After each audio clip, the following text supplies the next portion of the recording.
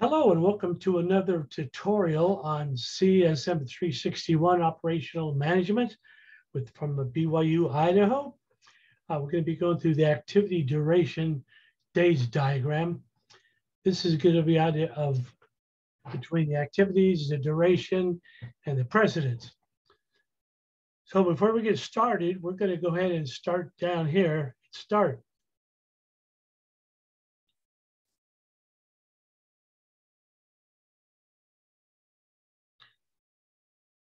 First, we're going to do two small circles, A and B, that represent A and B. Neither one of these has a precedence. So to start off with,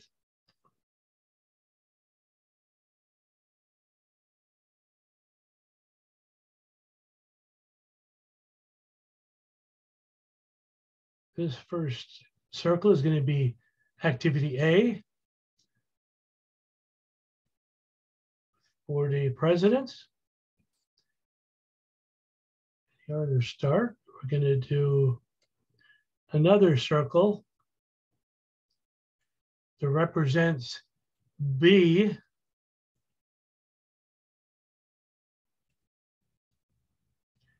B represents 2 days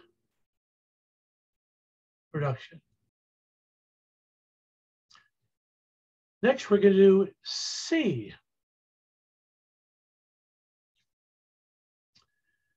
Precedence is going to be A, so we'll put C right next to it.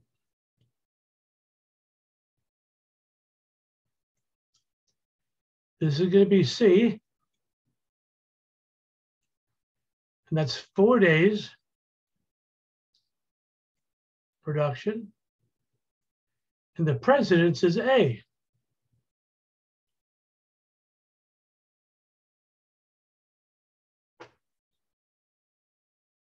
That's C.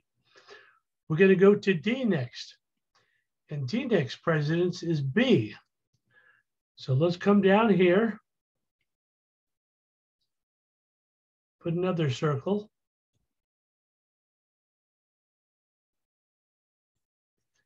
This is going to be D.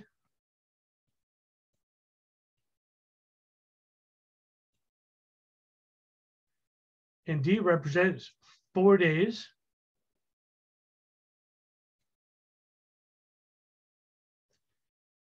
And D's precedence is B.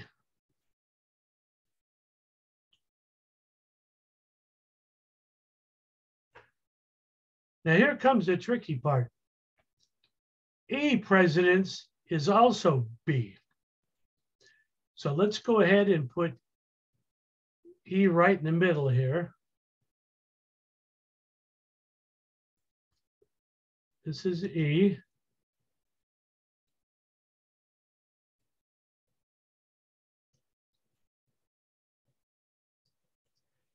And E is 9 days.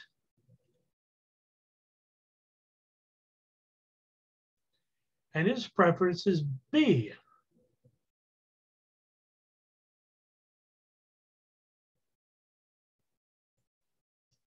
Okay, we've got E taken care of. F is going to take 12 days, and it takes care of C and D. C and D, so let's just go ahead and put F in here.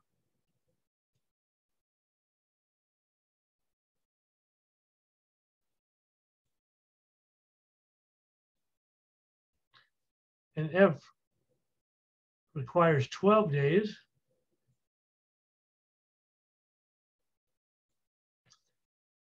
And F's predecessor is C.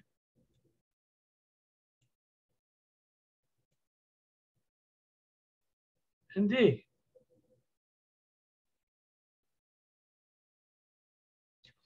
So E and F, we've got G. And G subordinates is D and E. So we're going to put G, let's put it right here.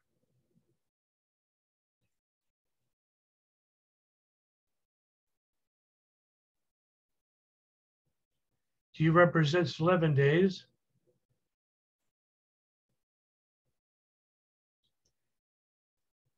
And C and D. Excuse me, D and E.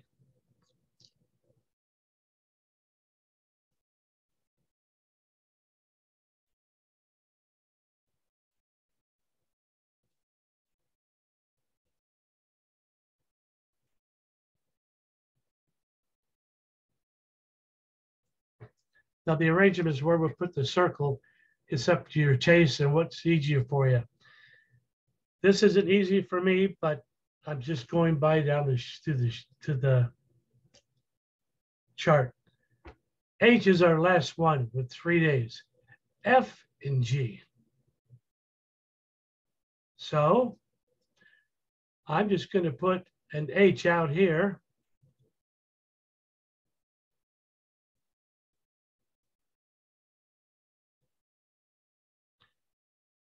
Three days.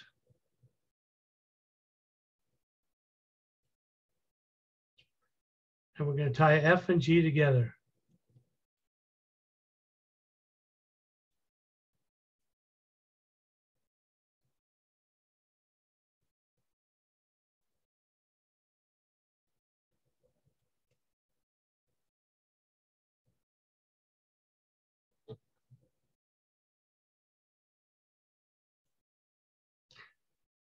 Now that we've got all these together, we have to figure out which one of these is going to be the most days to complete the transaction. So we know A, C, F, and H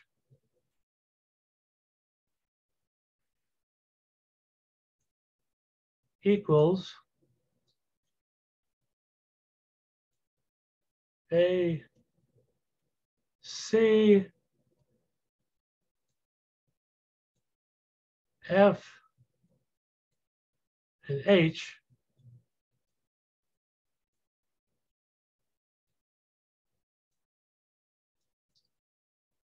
equals, let's add these up. 4 and 4 is 8, plus 12 is 20, 3 is 23.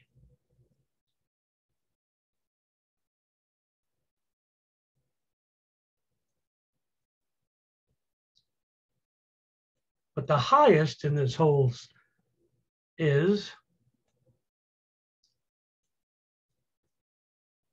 B and E,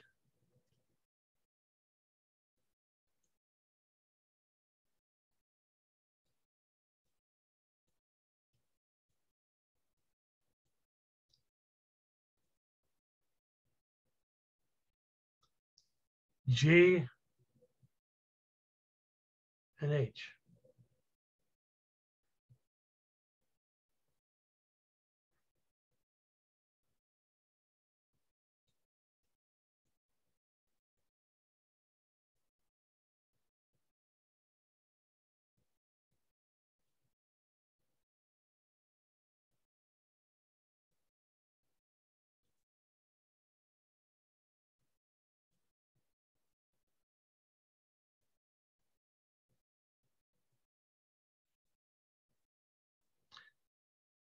$25 is the answer. That's what we're looking for. Like I mentioned, all these circles and the way they go on the line, when you do this, you can make it a whole lot simpler by bringing the B, E, G, and H all across the bottom. And we're just comparing the first one to the second one. But we have to reach 25 is the answer. So I hope that will, anyway, if the question asks, what's the most amount of time necessary for the entire process? 25 is the answer, what we're looking for. So with that said, this is all for this problem I hope this will give you a better idea of how to put the numbers and the activities in together from a chart with the durations and the precedents and how it works. So with that said, I'm going to stop the video, replay it for myself, see if I get it. But I think it's pretty on point.